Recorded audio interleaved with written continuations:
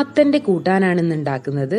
ഭയങ്കര ടേസ്റ്റി ആയിട്ടുള്ള ഒരു ഡിഷാണ്. ഇതിപ്പോ നമ്മൾ ചോറിന്റെ കൂടെയും അല്ലാതെ വെറുതെ തന്നെ കഴിക്കാനും നല്ല സൂപ്പർ ടേസ്റ്റിയാണ്. അപ്പൊ ഇതെങ്ങനെ ഉണ്ടാക്കുന്നത് നോക്കാം. ഇതിനായിട്ട് ഞാനൊരു കാൽഭാഗം മത്തനാണ് എടുത്തിട്ടുള്ളത്. ഒരു മത്തന്റെ കാൽഭാഗം എടുത്തിട്ടുണ്ട്. ഇനി ഇതിന്റെ തോലും കുരുവൊക്കെ ഒന്ന് നന്നായിട്ട് കളയുക. ഒരുപാട് മൂത്ത മത്തൻ എടുക്കാതിരിക്കണം, അപ്പൊ ഒരു മധുരം ഉണ്ടാവും. അല്ലാതെ ഇത് എടുക്കുക. ഇനി അതിന്റെ തോലും കുരുവൊക്കെ കളഞ്ഞിട്ട് നമ്മളൊന്ന് ചെറുതായിട്ട് ഇതുപോലെ മുറിച്ചെടുത്തിട്ടുണ്ട്. ഇനി ഇത് ഒരു കുക്കറിലേക്ക് നമ്മൾ ആഡ് ചെയ്ത് കൊടുക്കുകയാണ്. കുക്കറിലേക്ക് കംപ്ലീറ്റ് ആയിട്ട് ആഡ് ചെയ്തു. ഇനി നമുക്ക് ആവശ്യമുള്ളതാണ് തേങ്ങ. ഒരു മുറി തേങ്ങയുണ്ട്, ഒരു 3-4 പച്ചമുളക്, ഒരു 5 ചെറിയ ഉള്ളി ഉണ്ട്, ഒരു 4 വെളുത്തുള്ളി. ഇതെല്ലാം കൂടെ മിക്സിയുടെ ജാറിലിട്ടിട്ട് നമ്മൾ നന്നായിട്ടൊന്ന് ചതക്കിയെടുക്കുകയാണ്. ഒരു ചമ്മന്തി ഉണ്ടാക്കുന്ന ആ പരുവത്തിലൊന്ന് ചതച്ചെടുത്താൽ മതി. നമ്മൾ ഇതിലേക്ക് ഉപ്പ് ആഡ് ചെയ്യുന്നില്ല. നമ്മൾ കുക്കറിൽ വേവിക്കുമ്പോൾ ഉപ്പ് ആഡ് ചെയ്യുന്നുണ്ട്, അതുകൊണ്ട് അപ്പൊ അത് നന്നായിട്ടൊന്ന് ചതച്ച് എടുത്തിട്ടുണ്ട്. എത്ര ഉപ്പ് ആവശ്യമുണ്ടോ അതിനനുസരിച്ച് നമ്മൾ ഈ മത്തനൊന്ന് വേവിക്കുമ്പോൾ ഇതിലേക്ക് ഉപ്പ് ആഡ് ചെയ്ത് കൊടുക്കുകയാണ്. ഇനി നമ്മൾ കുറച്ചൊന്ന് വെള്ളം ഒഴിച്ചിട്ട്, ഒരുപാട് വെള്ളം ആവരുത്, ഒരു കുറച്ച് വെള്ളം ഒഴിച്ചിട്ട് നമ്മളിതൊന്ന് മിക്സ് ചെയ്യാണ്. എല്ലാം കൂടെ ഒന്ന് മിക്സ് ചെയ്തിട്ട് കുക്കർ അടച്ച് വെച്ചിട്ട് വേവിച്ചെടുക്കാം.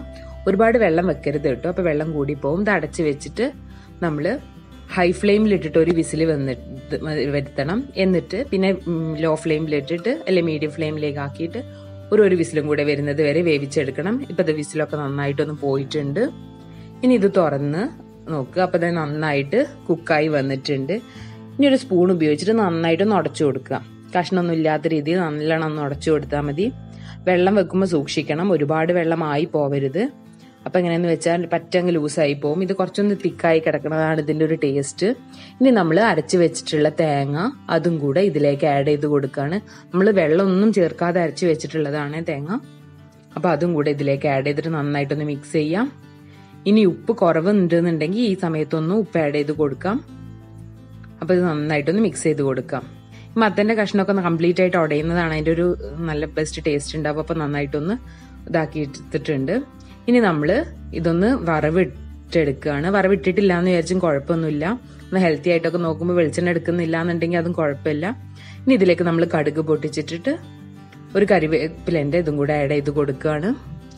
ഇനി ഇത് നമ്മൾ മത്തനിലേക്ക് ആഡ് ചെയ്ത് കൊടുക്കുകയാണ്. നമ്മൾ ഉണ്ടാക്കി വെച്ച കൂട്ടാനിലേക്ക് ആഡ് ചെയ്ത് കൊടുക്കുകയാണ്. വറവിട്ടിട്ടില്ല എന്ന് വിചാരിച്ചും കുഴപ്പമില്ല. ഞാനിപ്പോൾ ഇതൊരു പാത്രത്തിലേക്ക് മാറ്റി വെച്ചിട്ടുണ്ട്. അപ്പോൾ ഇതേ നമ്മുടെ സൂപ്പർ ടേസ്റ്റി ആയിട്ടുള്ള മത്തൻ കൂട്ടാൻ റെഡി ആയിട്ടുണ്ട്.